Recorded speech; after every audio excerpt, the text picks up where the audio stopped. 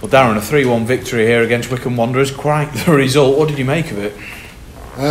Yeah, I thought it was a scrappy game. That it looked that they came to make it really difficult for us. It looked like they wanted to come and slow the game down and manage the game first half.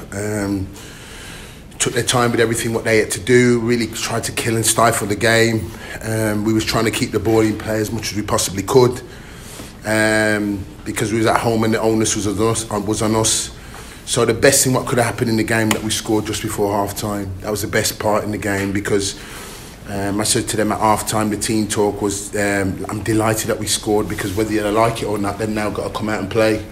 So it's their game plan has kind of been disrupted really. So it worked in our favour really, the game. And I thought you saw more of a second half really, both teams trying to go and win the game. Credit to my players after going a goal down. Great resilience, great mental strength, and we go on and get the win, and we deserve the win because when I look back at the game, you know, we've probably had 4 players on the pitch that's under the age of 20.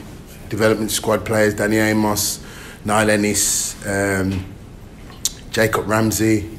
You're talking young players against a real experience.